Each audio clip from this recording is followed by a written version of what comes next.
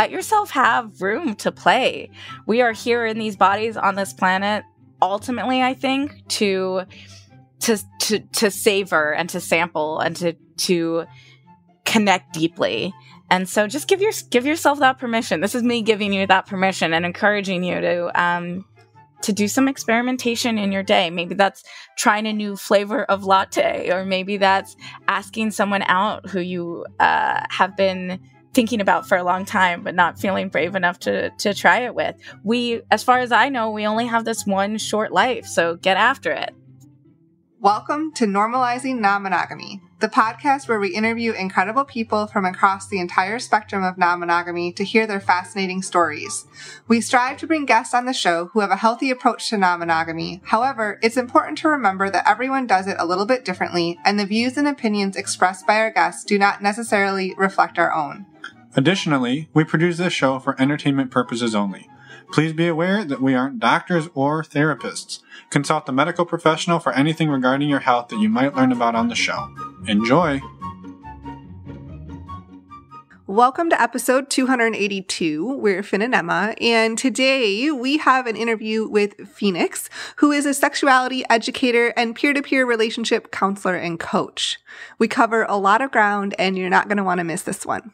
Yeah, this is a super fun conversation, as Emma said. And I think one of the things that I loved about this is Phoenix has lived a lot of life. Yes. And the experiences that they've had in non-monogamy and getting into it and BDSM and all of the things are so valuable and amazing, and they do a great job of talking through those and the lessons that come out of them. And so just a huge amount of gratitude to Phoenix for coming on, for sharing your story, and actually for being a part of our community. Phoenix is a part of our virtual community. Yes. Came to our community retreat in January and is just out here in the Bay Area, bouncing around, doing awesome stuff. Yes. Links to all of their work, including how to sign up for the next Body Business meeting on April 25th, which Phoenix will talk about, are included in the show notes. Which you can find over at our website, normalizingnonmonogamy.com. Again, links to their like personal website, phoenixmandel.com, and all of the work can be found there as well. For anyone who's a premium subscriber, we're going to jump right into the interview now. And for anyone else, we got a few announcements. The first announcement is the premium subscription that Emma was just raving about. Raving is a strong term for that. You can find information on how to sign up on our homepage. Just scroll down to the bottom. That is a way that lets you pay a couple of bucks a month or a couple of bucks a year. You get to pick the price, and you get to skip these fun, amazing, hilarious intros at the beginning. I guess I should... Your delayed laughter made it seem like... I'm going to leave that delay in. I was delayed laughter because I was feeling like I should really rave about this. Like, the premium subscription is nice because you get to miss all this stuff. Yeah, but then you miss all this stuff. I know. It's a catch-22. So next up, amazing things we're telling you about. We're going to be at Southwest Love Fest in Tucson, Arizona in just a week and a half from now. April 14th to the 16th. That's right. April 14th to the 16th, in case you don't listen that fast. Sorry. I don't know how you talk. You should get a second job as the person who reads the disclaimer after like a car commercial. Super fast. Yeah, super fast. So we're going to be, again, Tucson, Arizona, Southwest Love Fest, April 14th to 16th. Emma and I, we're actually the opening workshop. One of the opening workshops. There's a couple others. There's a couple others at the same time? Yes. How could they triple book us like that? I know.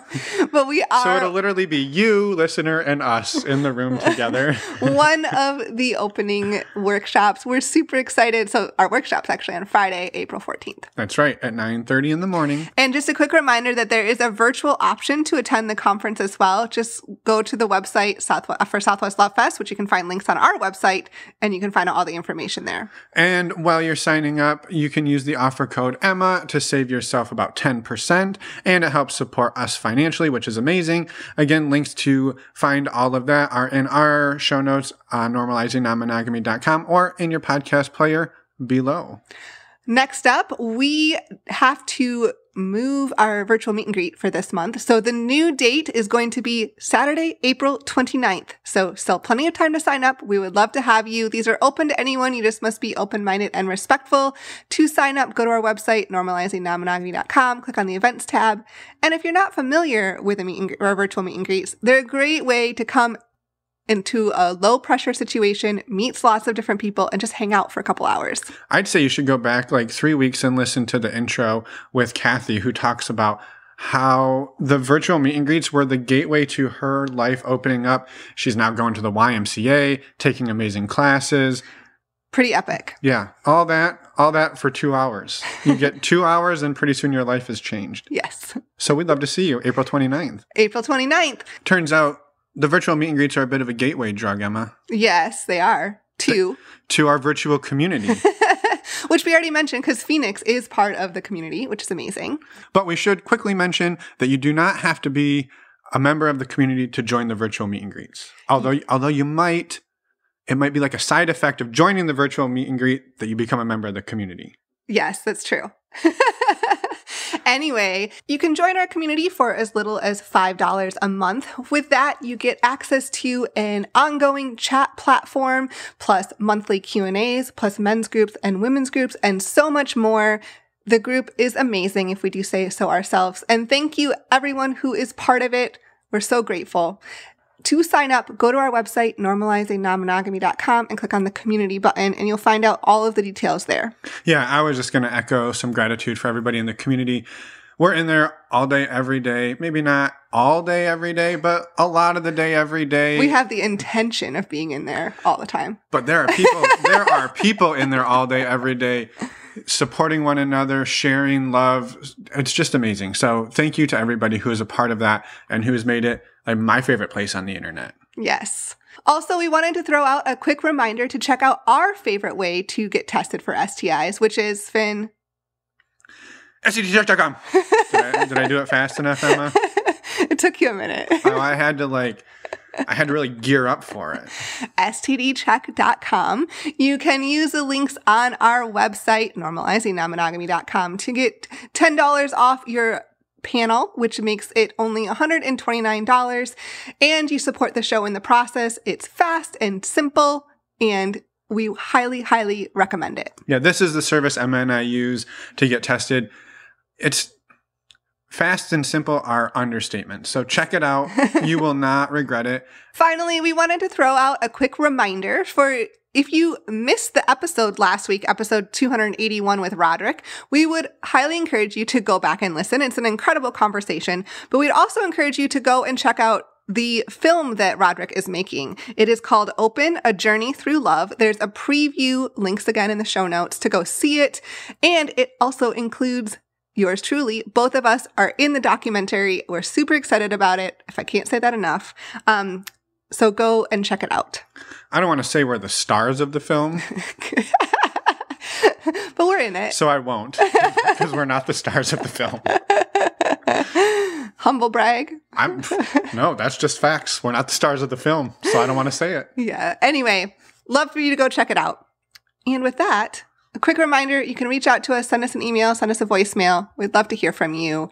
And now, let's go talk to Phoenix.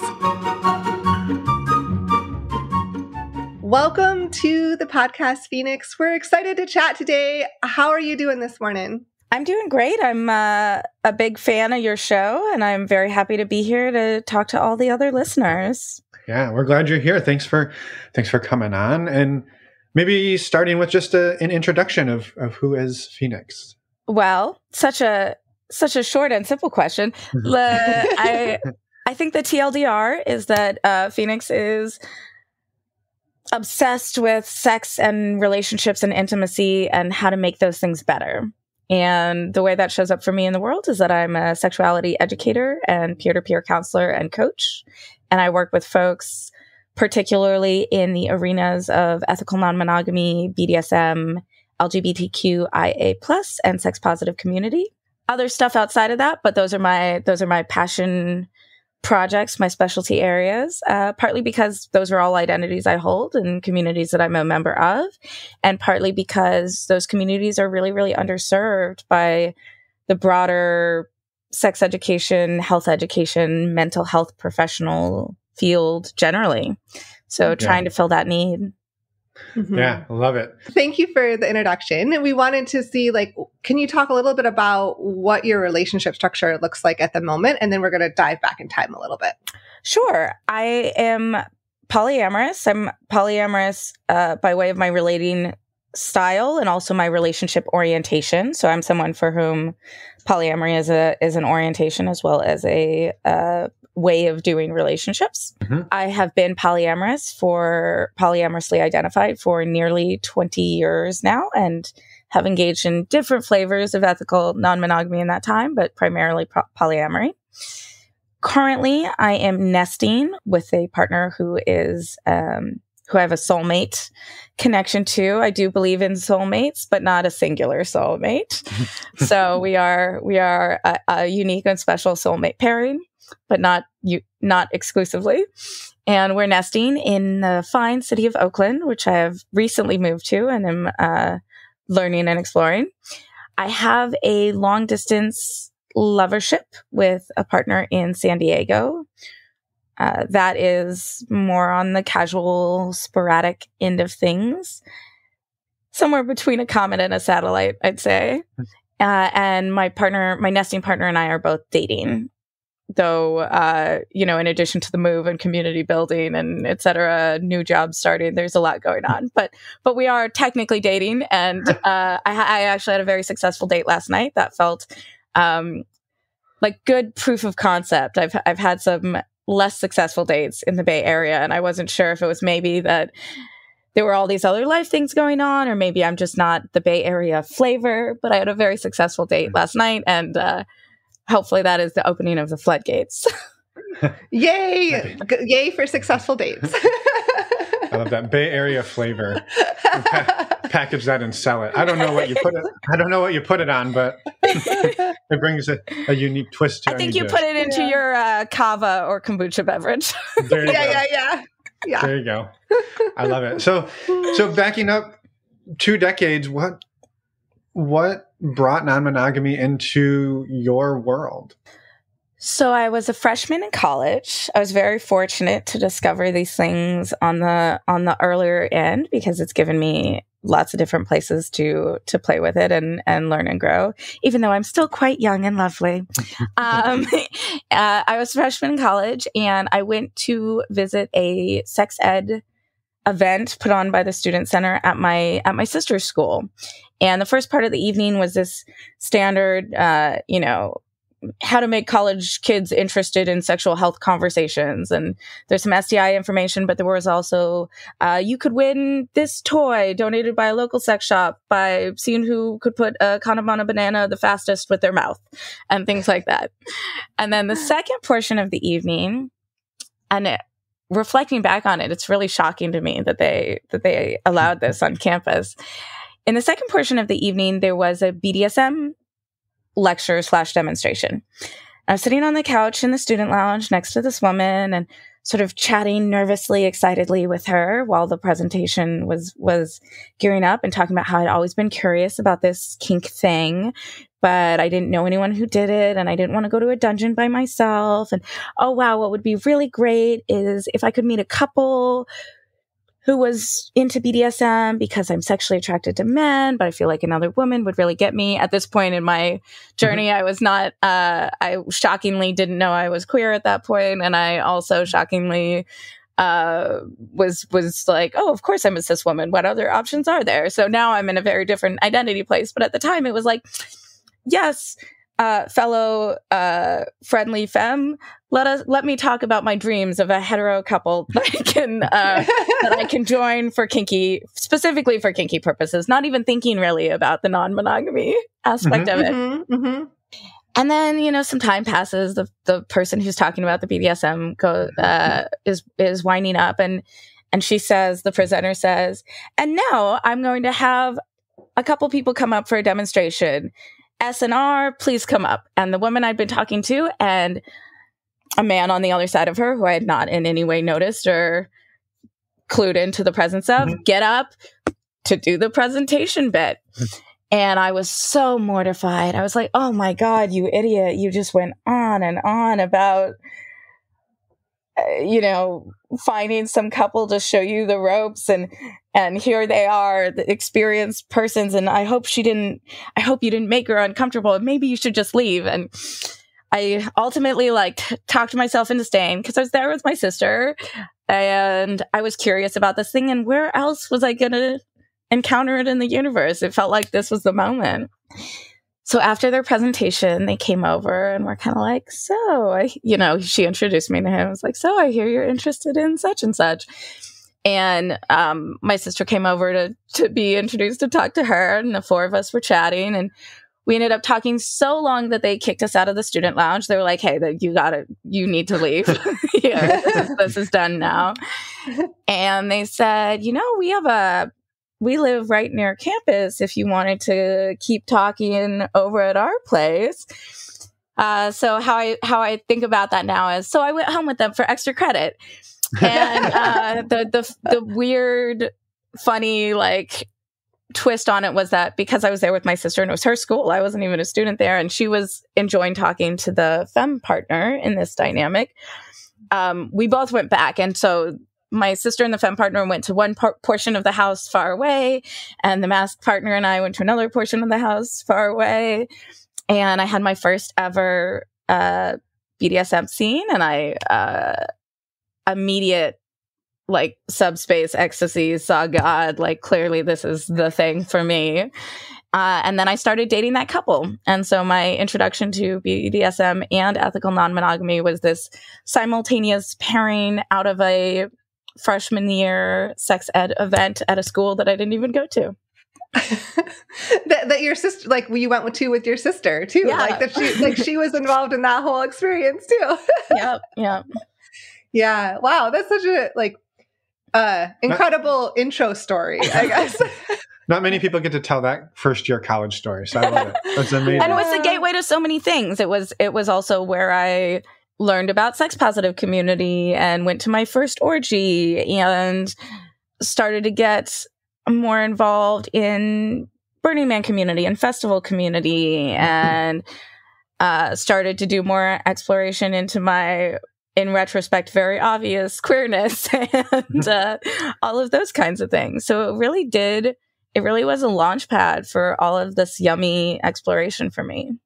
Mm-hmm. Yeah, that's amazing. And I'm curious, I mean, thinking back to when I was that age, 18, 19, to have two people sort of present this opportunity to me, I think would be super intimidating. Or maybe I would be worried, am I being preyed on? Is there something what world is this that I sat down on a couch 1 minute and now I'm in a relationship with a couple, maybe hours later. How did you sort of sort through all of this as a 18, 19-year-old freshman college student?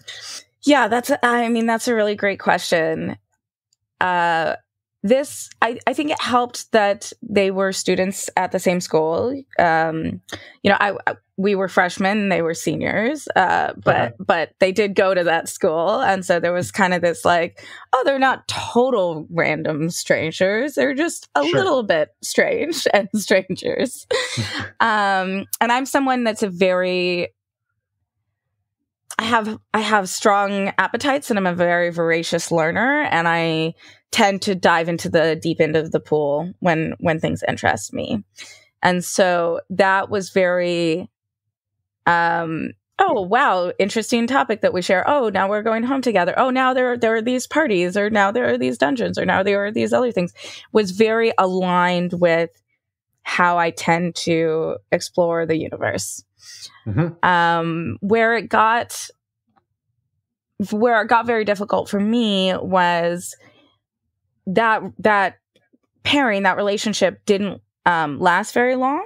They were having some couples struggles around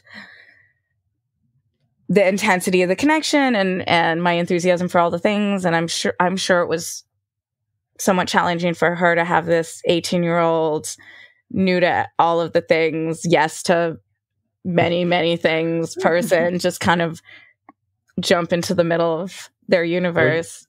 Well, and let's be real, they're what, 22? Yeah, it's not they're so much older and more mature. And I think that their orientation up to that point, even though they were, I think they were polyamorously identified. I think their orientation up to that point had been much more open swingery, secondary stuff. A little more casual. And that this was a new level of intensity and connection, and it freaked them out.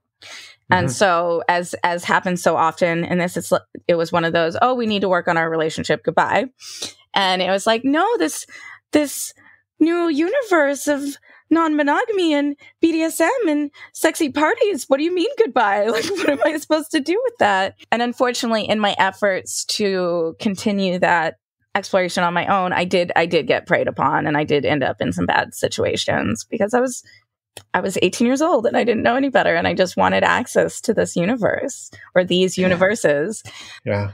But it was a very exciting time, and yeah, it was scary, and yeah, it was overwhelming. There were all of these other differentiating myself from my twin and my parents and finding my way in the universe things that were also happening. But it was very easy for me to say, oh, this is something I'm into. Yes, let us go all the way in. Yeah. Well, and I think that is, I mean, it's relatable for me of how I tend to do things. Whereas somebody opens a door or you open the door and you step into it and you start to see that first thing is like layer one, and what is below all of the layers, and how vast is the universe.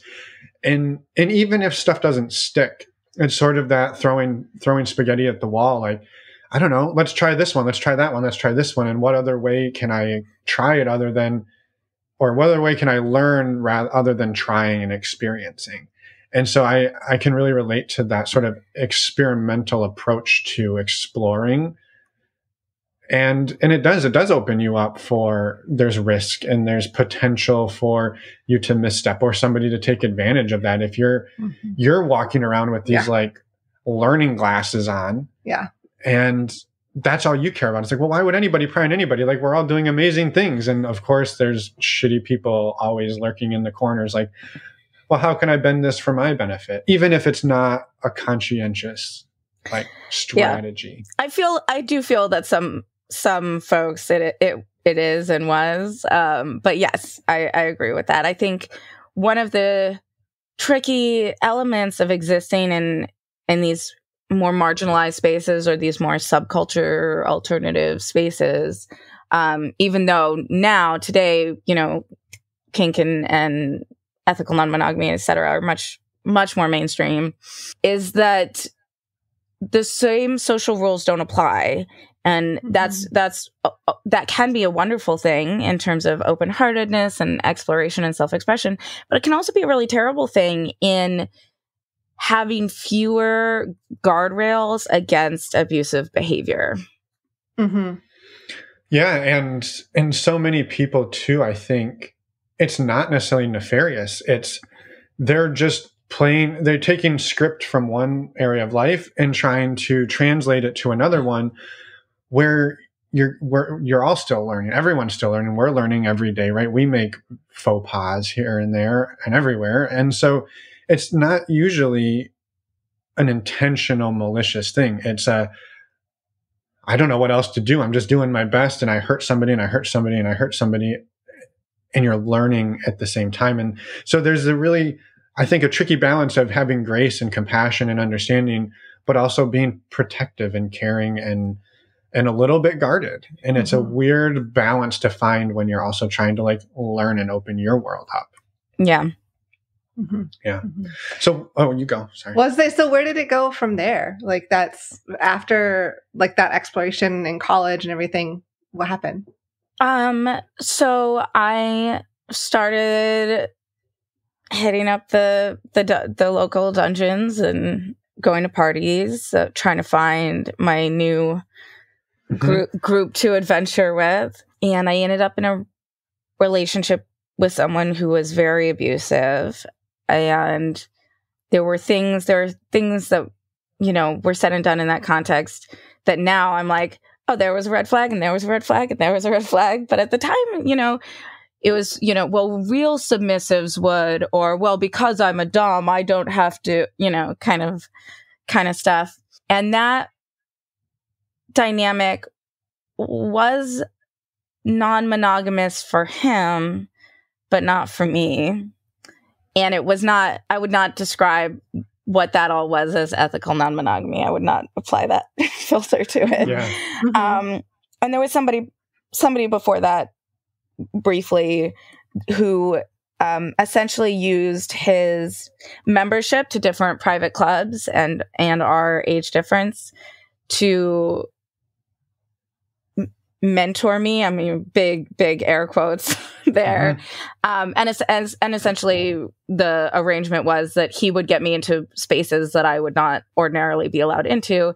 And in exchange for that, I was expected to perform in a certain way. So I ended up so that was kind of the next most immediate thing, was like, oh no, not this poor baby Phoenix.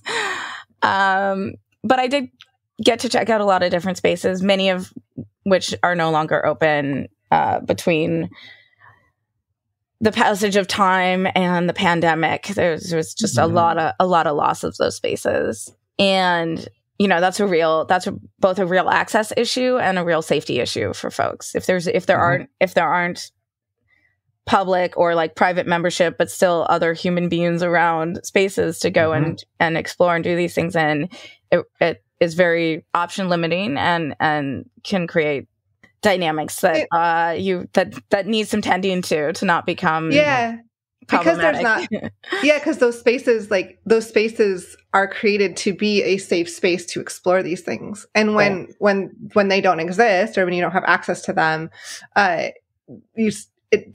part of you that wants to explore these things doesn't go away, and so it can create some different dynamics that can be a lot more challenging.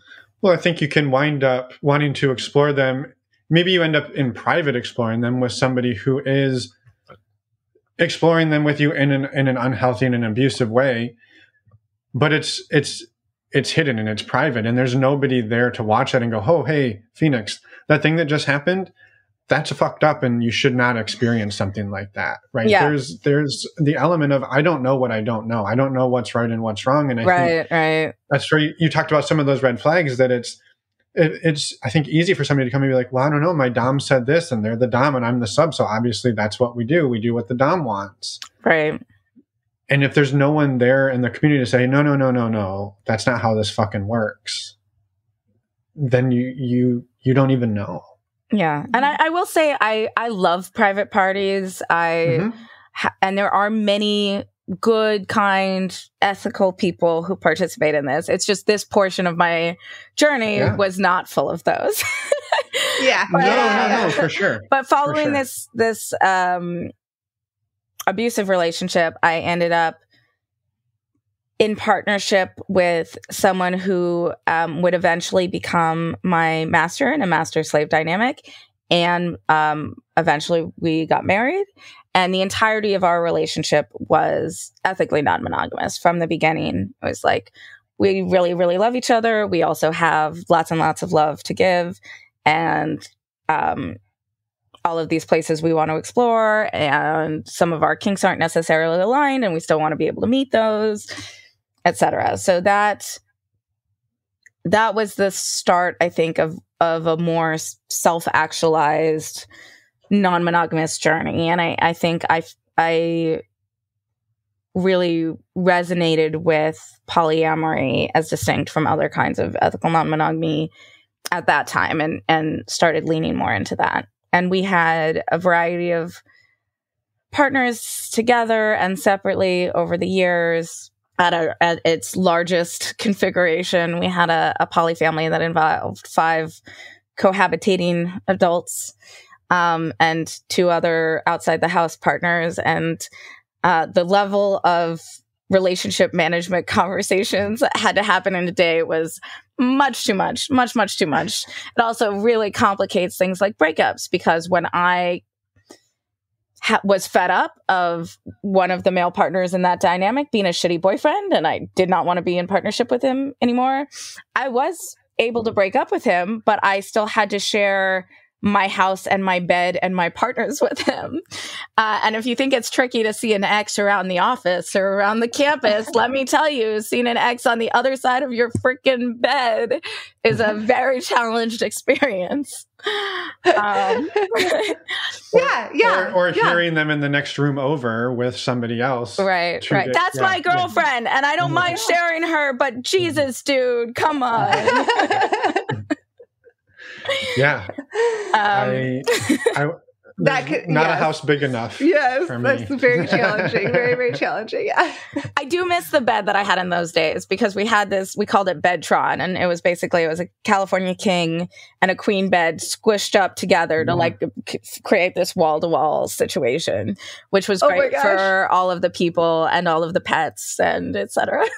Yeah. Has a lot of positive things and also some not so great aspects when things go sideways. The true definition of a bedroom. The entire room is a bed. It was exactly that. We need to get back to the roots of our words. Yeah, right. This room is the bedroom. Yeah. Oh my gosh. That dynamic sounds exhausting and also what an experience. Yeah. It was. I find that after much trial and error that my sort of resting, comfortable amount of significant committed partners is 3 or less.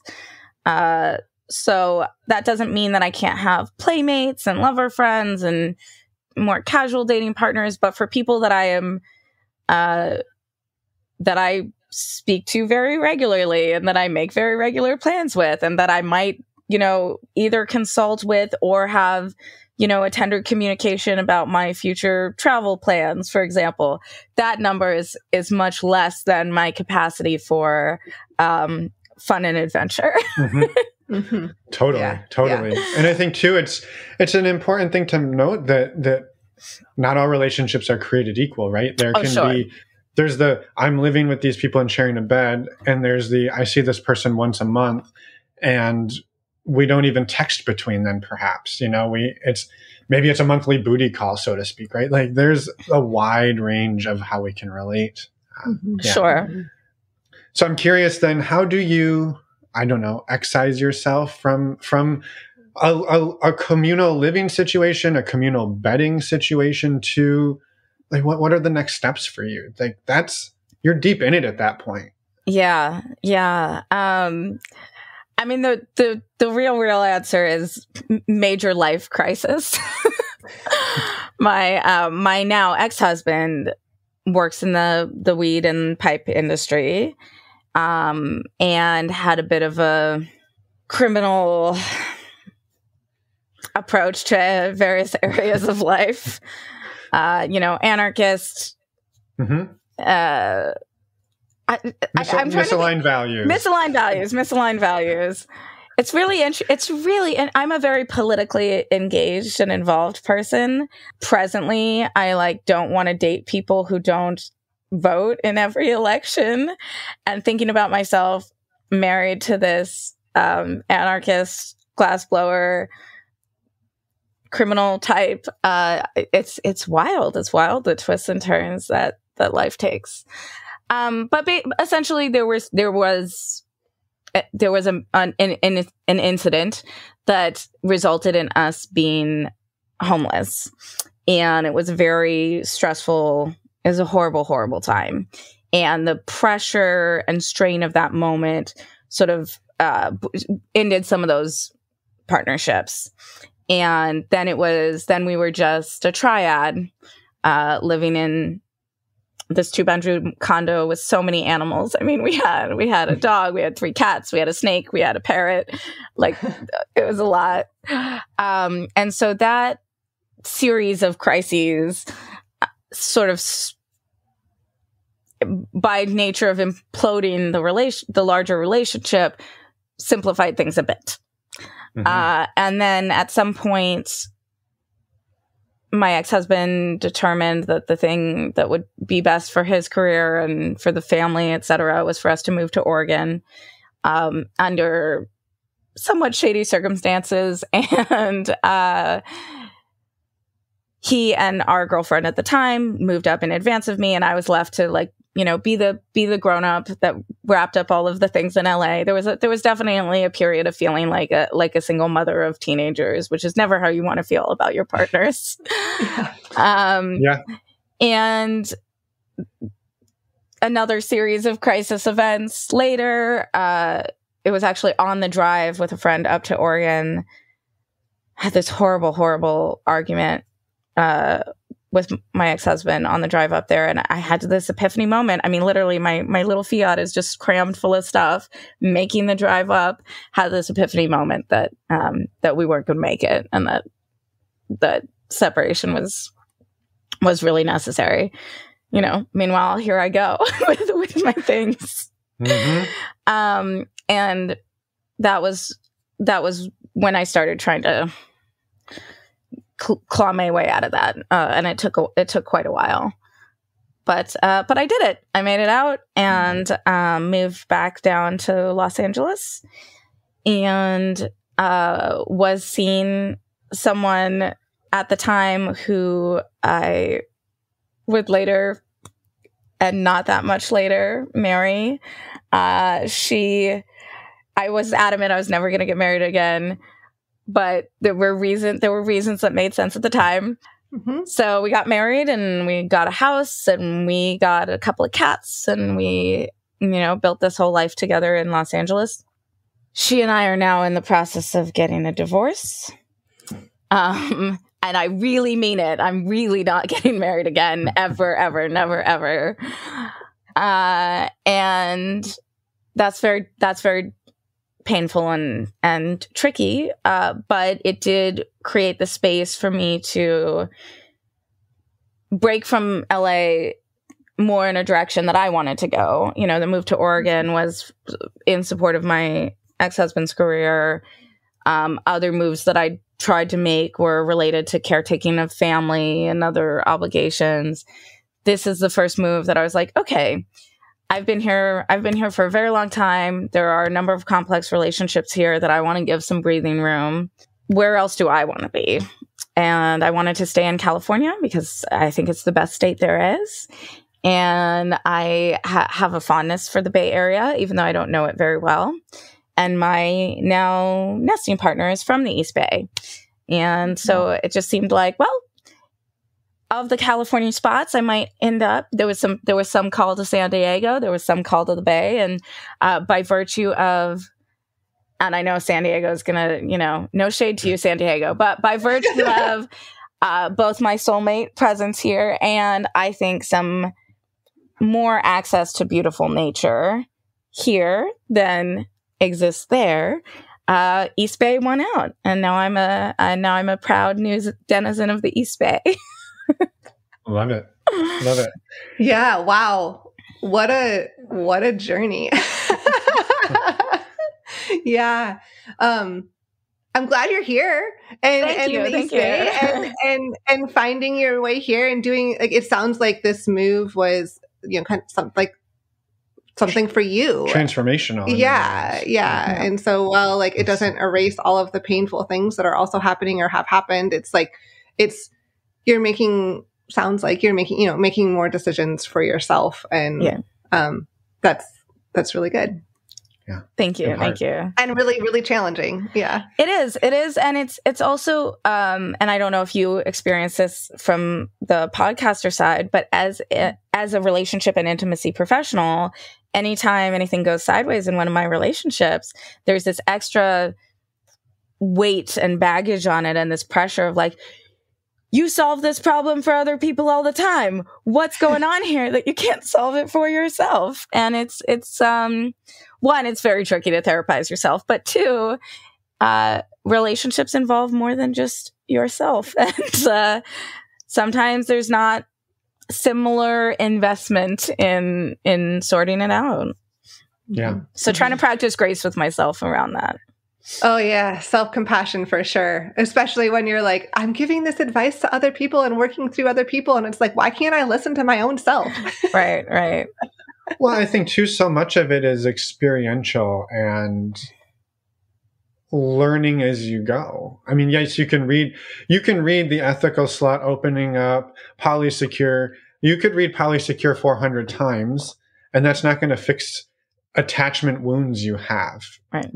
You can read about them all day long. There's an action component for sure. Yes. Yes. Yeah. And so I think maybe that's sort of the next question that came to mind for me was, what are the ways, and again, knowing that you kind of came into this at 18, which, I mean, hell, we're still kids, Ben, and I like to still think of myself as a kid. But anyway. You're a big kid fan. I agree in the most loving way possible. But this journey that you've been on, what have you learned about yourself in ways that, like, maybe you've grown through this challenging but also beautiful journey? I am in an ongoing process of learning and integration. But the first one that comes to mind for me, that's really a huge one for me, and that I encounter a lot in my work with clients, is the idea that my value is not in what I do for other people, or how I caretake other people, or how I'm sexy for other people, or, those outward facing components. I do believe that each of us have a moral, ethical, spiritual responsibility to endeavor to show up well in the world, and to show up kindly, and to leave a positive impact. But the thing that gives us our humanity and our innate value, or the thing that makes us lovable, is not what we do for people. And as someone who was raised in a very people-pleasing, caretaking, self-sacrificing version of love, that's huge for me. And it's really made a difference in terms of my ability to set and maintain healthy boundaries, for example, or the things that I'll say yes to. And I'm catching myself. It's not that I don't fall into over-giving or engaging in relationships that aren't reciprocal, but I'm catching myself faster and faster in that. And I'm really committed to having reciprocal relationships. Yeah. I mean, that is a huge, right? I think the ability to hold boundaries, because what I've noticed for myself is I can set them all day long, but I can't hold them, right? And I think that is really tied to the self-worth, that, because there's this feeling of, if I say no, that means I didn't do something for somebody, and now I am somehow valued less because my value is tied to doing that thing that I just said no to doing, rather than my value is, if I said yes to that, I would have to give up some of who I am, and that's where my value is. Right. And so actually saying no is honoring myself, and it's so hard to do if you're not there. And not that you can ever be there. It's like, I feel like some days you're there, and some days you're so far away from it, you can't even remember what it was like to feel that way. And it's just it's an ongoing process. It's really an ongoing process and an ongoing practice. Something I find helpful around boundaries is this concept that boundaries are the distance at which I can love you. So thinking about boundaries as creating the conditions for success in, like, shared fun and yumminess and juiciness and sustainability. Because so often when we let people smash through our boundaries, or we let them slide, or we don't reinforce them because we don't want to make a big deal, or whatever the thing is, it's related to, kind of what you pointed out of, like, well, maybe then they won't love us, or then they won't stick around, or then we won't be able to X, Y, and Z. But it's similar to the put your own oxygen mask on first. If you're not maintaining your own individual personhood, then there's no future there. There's no movement through a space that results in all of these things that you're planning for. And someone who can't honor your boundaries, or can't be with communication around boundaries, is not someone you're going to be able to have those things with anyway. So that idea of, this is creating the container. These boundaries are creating the container for all of these other ways of relating and things I want to do, is often a helpful, like, check back in with touch point for me. Mm-hmm. Yeah. And I think in some ways, for me, the recognition, right, is you say yes to everything because you think that's what people want. Pretty soon, you can't say yes to anything because all of your bandwidth is gone. And so you think, well, I'll just say yes to everything. Yeah, until you can't say yes to anything. It's sort of the pattern that I've maybe stepped in myself on occasion. Emma? Both of us. I mean, the great thing about recognizing those patterns, though, is like once you see them, that makes it more possible to break them. Yeah. Possible, yet not easy. Right. Yeah. But more possible than without recognizing them. It helps to create community around yourself that is in that conversation, and to utilize the skills of professionals and whatnot for that kind of thing. I'm also a big fan of journaling. Not that I do it with any consistency, but I believe in it as a practice. Yep. I think another thing about boundary setting is thinking about what I want to hold in people's yeses and nos to me. And if I would be absolutely beside myself if someone said yes to something with me that they didn't actually want to do, and then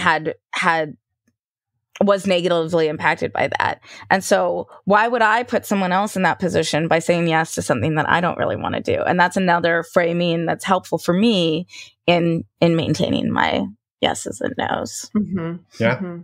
I love that reframe, a little different perspective. I'm curious too, how in the work that you do and also in your relationships, like how open with you in your life with people in your family and friend circles are you about non-monogamy, about relationships, about all of that? So I'm out pretty much everywhere. There used to be some professional places where I wasn't, and I might not always lead with that in the conversation, but it's a huge part of who I am, how I exist in the world, how I operate, what my thinking about things is.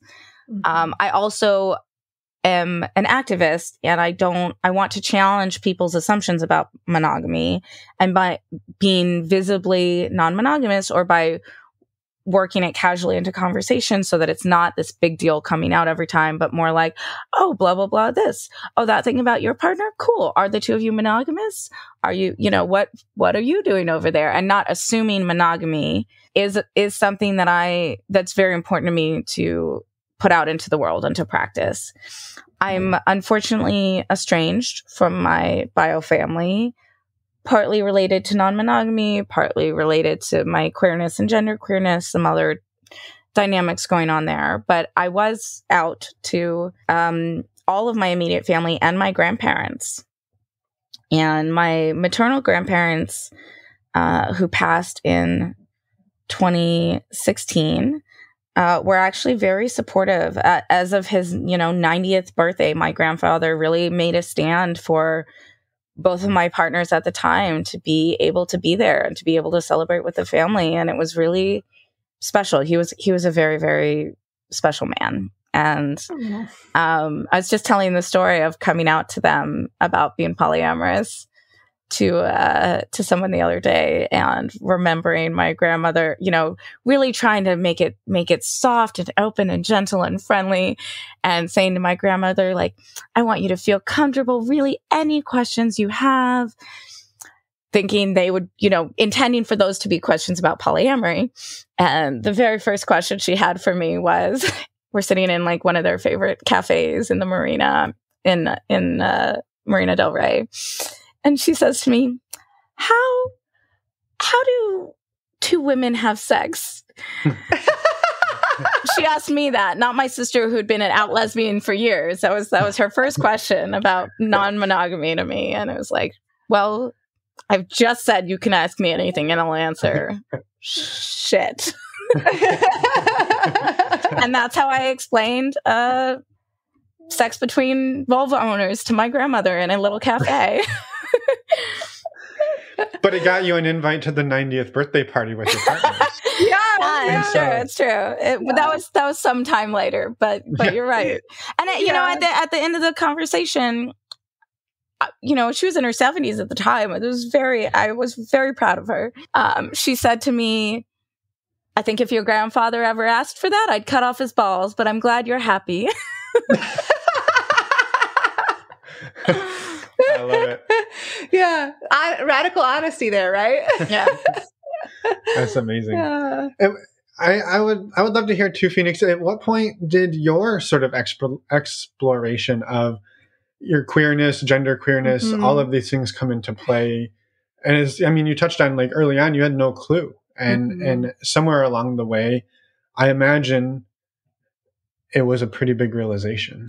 Yeah, it's funny. They both of those epiphanies, deep dives, happened in a similar way, which showed up in terms of bisexuality and queerness pretty close to this ethical non-monogamy BDSM discovery point. I was having a deep dive conversation with someone about sex and relationships, as is my want. And they were talking about their own bisexuality, and I kept having the moment of like, that's not bisexual, that's how I feel. Oh. And that was really where that stemmed from.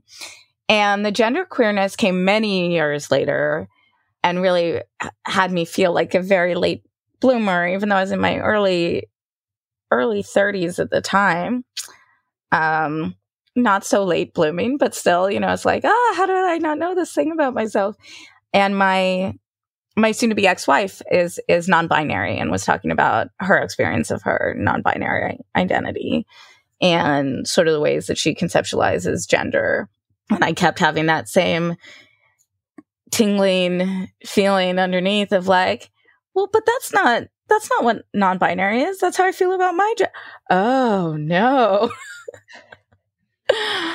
And that happened around the time that I was getting divorced from my ex-husband and moving back to LA, and that there was all of this, my grandparents had just passed and there was all of this familial stuff going on. And I had just started dating this Gold Star lesbian woman. And for years and years and years, I was telling, everybody, like, I really need my next girlfriend to be a lesbian.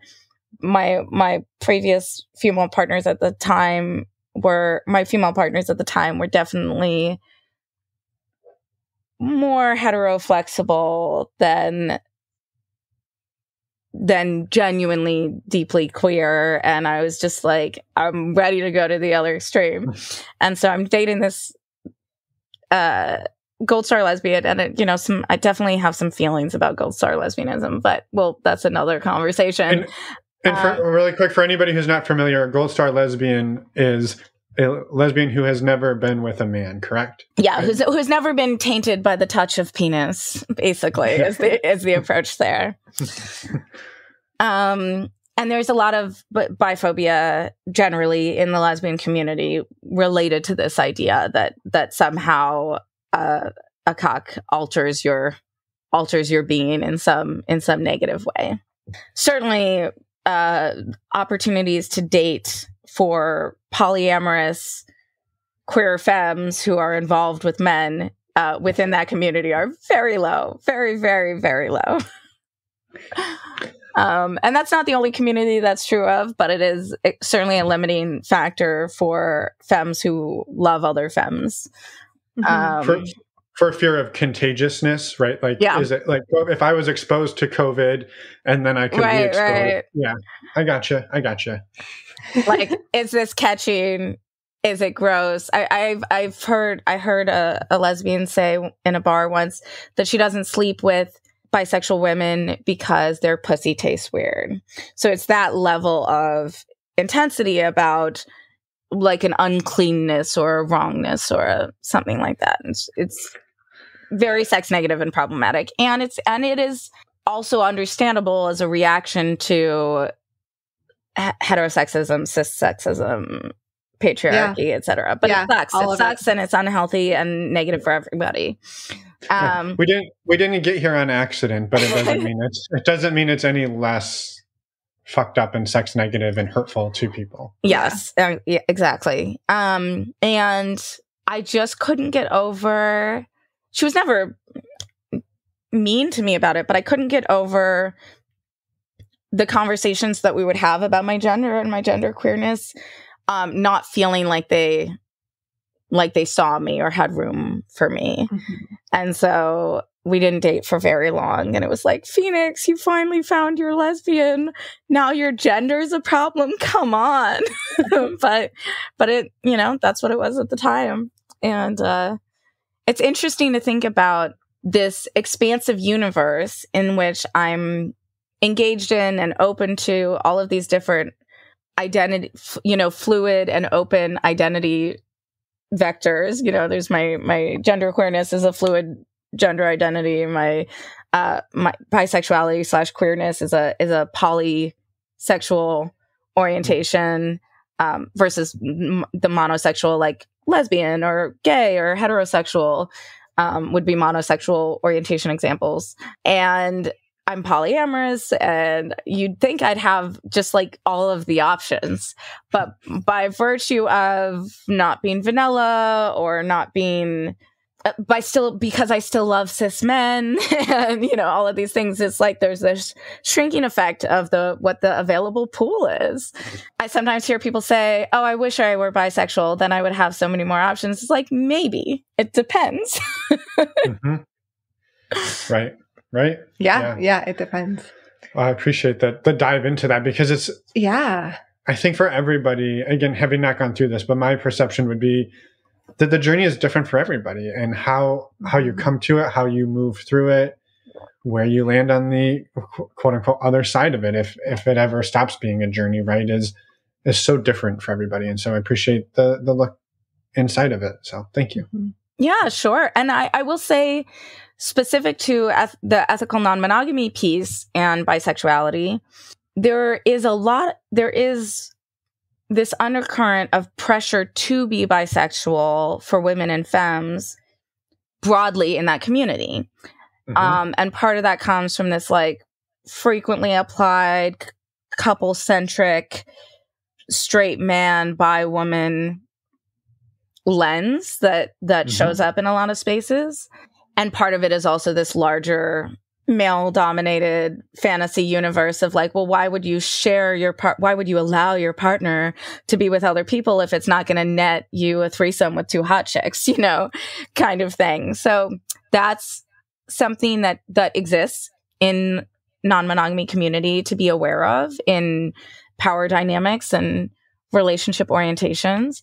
And I also want to say that ethical non-monogamy can be a really valuable and affirming paradigm for folks who maybe came to their bisexuality or queerness later and haven't had exploratory opportunities. Just like it's a valuable paradigm for folks who are asexual, who are partnered with allosexual people, or there are all of these different relationship configurations that would benefit from a little bit of opening up, separately from all of the natural pluses and minuses of that orientation or relational style. There are just specific dynamics that is like, hey, have you considered? Mm-hmm. And even for folks who are more monogamish or just full on monogamous, there are a lot of practices and tools and tips that are necessary in ethical non-monogamy, and that can be borrowed from that community for monogamous folks to just have healthier, more emotionally attuned relationships. And so I always encourage folks, even if they're monogamous, to do the mental exercise of considering how they might construct a non-monogamous relationship, or what might be some of the appeals or opportunities of that, because I think that's a very useful thought experiment. Mm-hmm. Mm-hmm. Mm-hmm. Yeah, I love that point. And I think that in and of itself, I mean, we could have a 2-hour conversation just about that, right? I think the idea that you could be monogamous, and maybe just like hypotheticals, right? You're monogamous, but you have an agreement where you can have sexy flirt texts with people, right? Because your partner doesn't want to do that, and that's a thing that like sort of fuels you, and maybe that's the only thing you need to just let that like energy go and show up and be the world's best whatever, the world's best parent, the world's best partner, the world's best whatever. And flirting is fun and pleasure is good for you. You know, I think we build up a lot. I've worked with people who feel like it's cheating for their partner to watch pornography. This is there's some emotional disconnect around, you know, what it means that we as human beings crave variety and crave and desire in multiple directions simultaneously, that we don't instantly become blind to other people just because we're deeply committed to one person. You see that a lot in challenges folks have around their partners checking other people out, or, you know, like the flirting you mentioned. And all of it, I think, is sort outable within agreement, but there's a lot of self-work also that has to go into unlearning this like toxic jealousy culture that we exist within. Yeah, I think, and I think there's something in there right around gender being such a sort of a pinnacle of that quote unquote problem, right? Because if, let's say every week I go out with my best guy friend and we have a beer, nobody's like, well, that's not strange. But if every week I went out with a woman and had a beer, everyone would be like, well, he's clearly dating her. How can Emma? No, what does your partner think? Why isn't she there? Right. And who knows, maybe all we're doing is having a beer. But at the same time, with my best guy friend, what if we're flirting? What if we're secretly developing a relationship? There's no security in any of it. It's just, we're just moving through the world relating to people. And there's so many just stereotypes of this one's okay and this one's not. Literally the same exact activity. Yeah. And one is okay and one is seen as a nefarious act against our marriage. And it's just crazy. I think I agree with that. I think it's definitely a symptom of a sick society. And I think another benefit of ethically non-monogamous thinking, even if you're not practicing that, is that it gives a lot of room for emotional intimacy across relationship types. I find within polyamorous community or other types of non-monogamous community, the level of emotional closeness and intimacy that I get to share with people who are just friends, there's no romantic or sexual dynamic, is much higher than folks from, you know, I'm going to call it Gen Pop, who aren't engaged in those conversations because of those norms. And that feels really, really sad and isolating. I think a lot of our social problems come from touch hunger, come from lack of emotional intimacy in our lives. And when we pile that all onto one person, first of all, we're more complicated and nuanced than that. And no one person can meet all of our needs. And so if you're choosing to be monogamous, which works great for some folks, it's about consciously constructing that in a way where you can maximize the needs getting met and where you can have a little wiggle room and flexibility around closeness with other people. When I see these articles about, is your spouse having an emotional affair, it makes me so nuts. Because while it's true that you want to have good communication and clarity with your partner or partners about the ways you're engaging with others, there is nothing inherently wrong with having closeness with other people. And actually, it's good for you. We as social animals require that. Our nervous systems require that. So I encourage folks, wherever you are in this universe, even if you're like just dipping a toe into considering this thing and listening to this podcast and deciding it's not for you, I encourage you to expand your thinking around how close relationships are about to be, or how are allowed to be, or how physically affectionate relationships are allowed to be, because we need touch and we need emotional intimacy. And one person, even if they're the most wonderful, perfect, soulmate person in the universe, really cannot fill all of that for the entirety of our lives. Yeah. Well, and I think too, right in there is the intimacy has to be tied to romance, sexuality, and all those things that you can't, in the let's call it the mononormative world, you can't just have a close, intimate friendship without it being like, well, they're intimate. They talk about their deep feelings. So they've got to bring in sex, and then they've got to bring in some type of escalator to take you to some other level versus no, we do this and we do it like this. Or, on the flip side, even one that kind of like breaks people's brains is we're married, we have sex, we raise kids, we don't sleep in the same bed together. We have separate bedrooms or we have separate houses. And it's like, why not? If that's what you found works, then do what works. If everybody's happy, other than all the people looking in from the outside going, well, that's weird. Like it works. Yeah. Okay. I'm off my soapbox.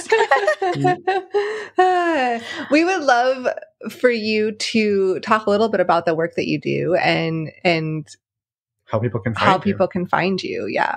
Great. Thank you. I'm going to actually bump back just slightly related to please do. Finn's mention of a soapbox, because I realized I did not define bisexual in this conversation. And that is one of my hills to die on every time. So bisexual, as we use the term today, means attraction to one's own gender and other genders.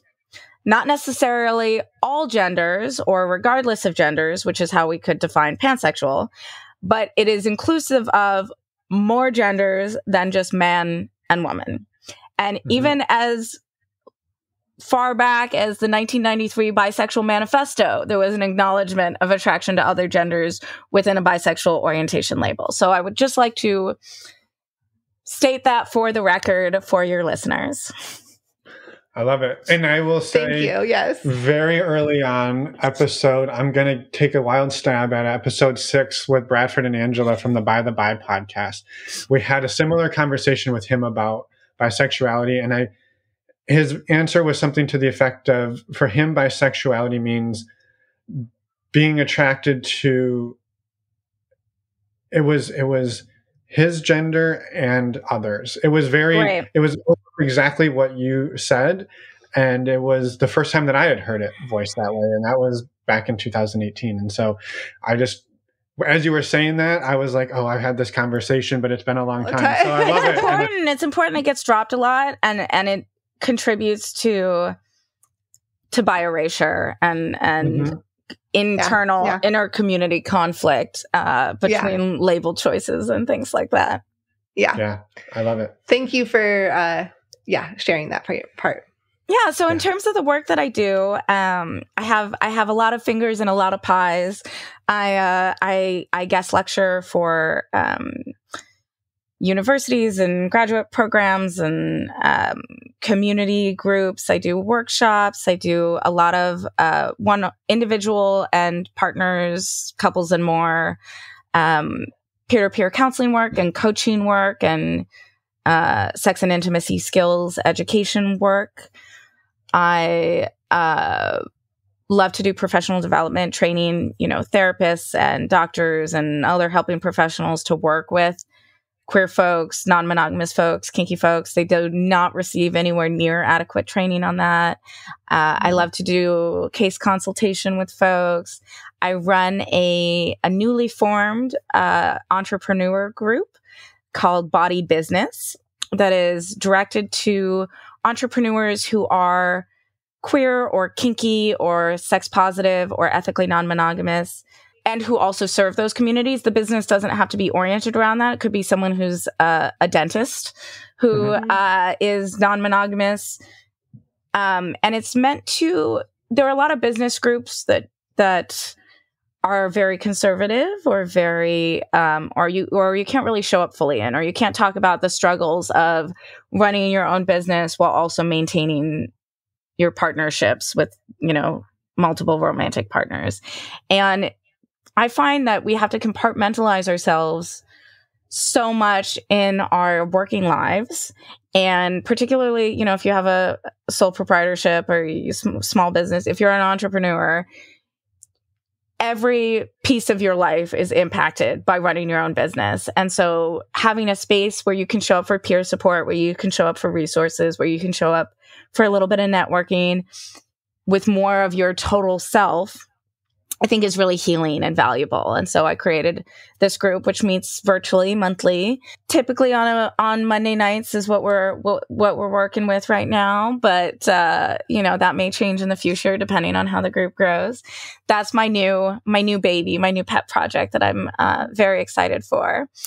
And I also have a lot of client openings, and I'm new to the Bay Area. So I'm connecting with different schools, and I'm connecting with different training programs. And, if you are someone who wants to bulk up your sex and intimacy and relationship skills, or who's dealing with a relationship transition, like opening up your relationship, or a partner's newly discovered orientation, I'm absolutely someone who can help you with that and resource you with that.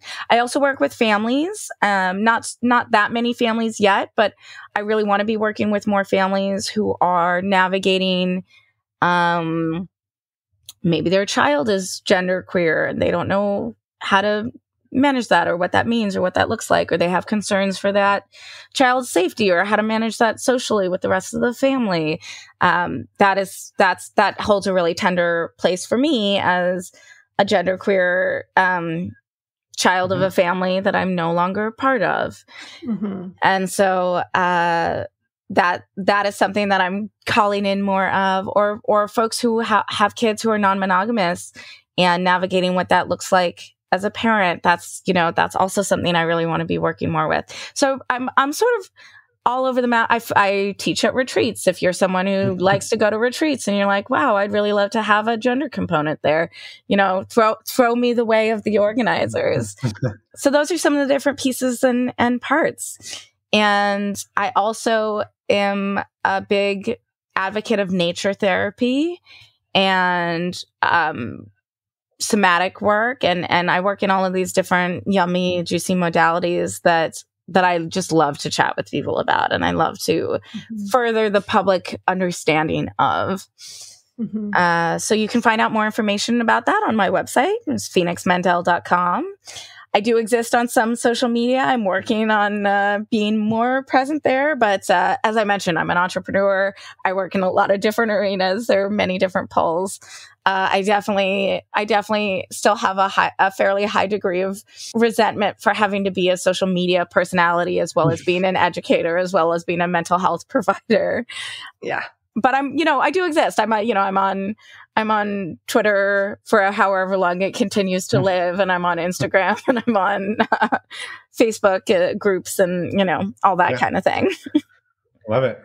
Well, thank you for everything, for coming on, for sharing, for all of the work you do. Yeah.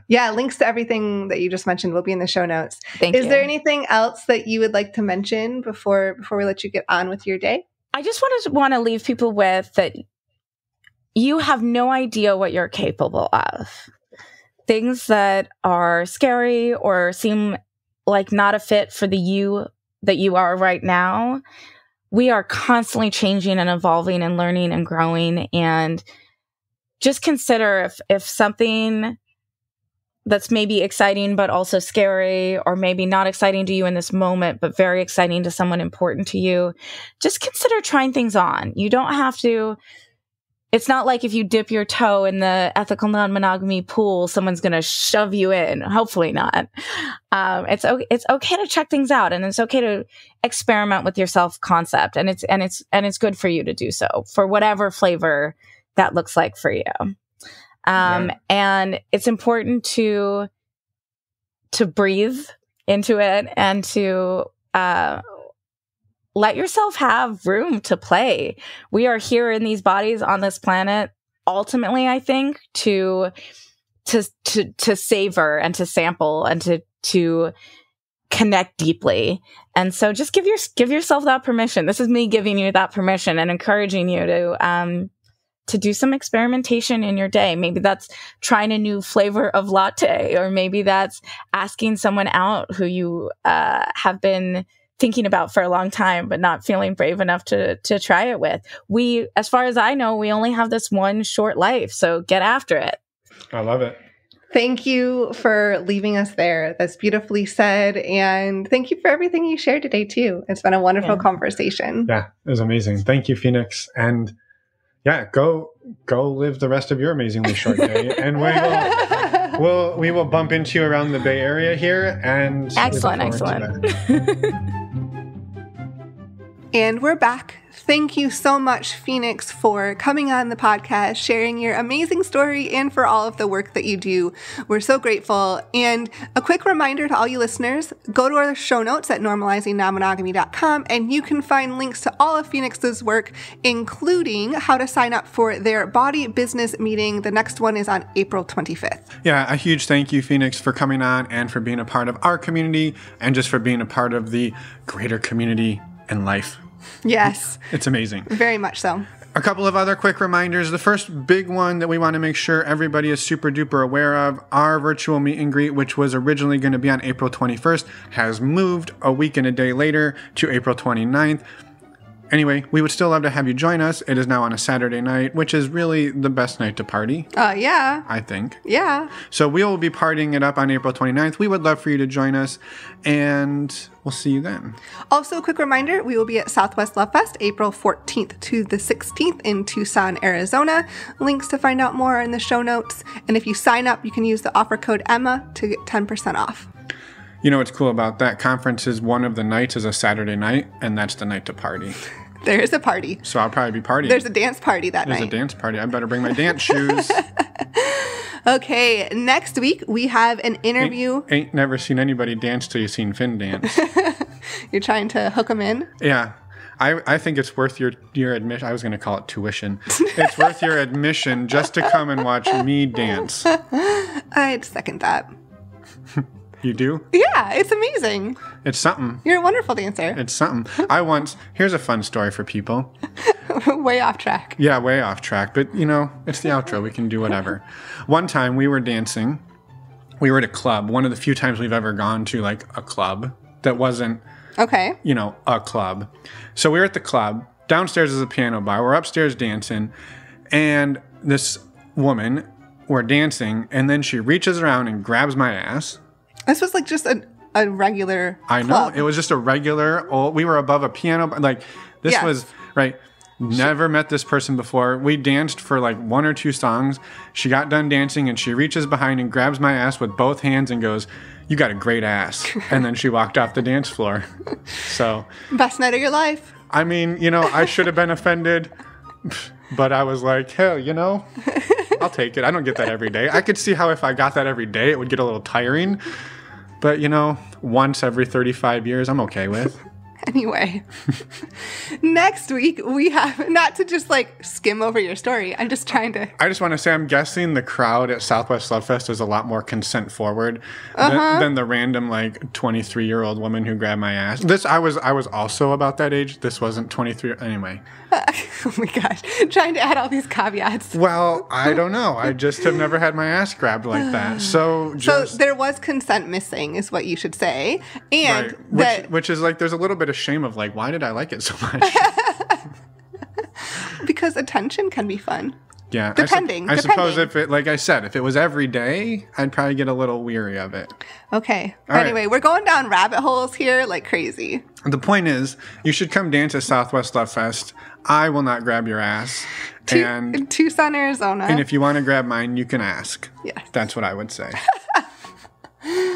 Got it. And I have it on good authority that it's a good ass. It is a good ass. Anyway, next week. I bet you're glad you stuck around.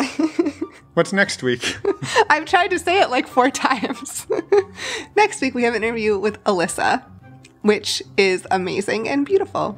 Yeah, it's a wonderful conversation. And in the meantime, if you want, you can definitely go. I recommend going and checking out Alyssa's book, which came out a few months ago and is called Non-Monogamy and Neurodiversity, a More Than Two Essentials Guide. And we are stoked about it. Yes. Come back and listen.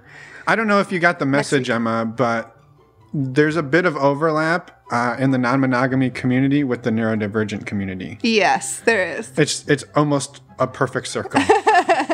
There is a lot of overlap. So we're super excited about Alyssa's book and the conversation. And the conversation, and just can't wait to promote it. Yeah. So we'll see you all next week for that amazing conversation. We expect you have read the book by then. And then we'll see you for some ass grabbing dancing at Southwest Love Fest. All right. There you go. Anyway, bye everyone. Thanks for listening.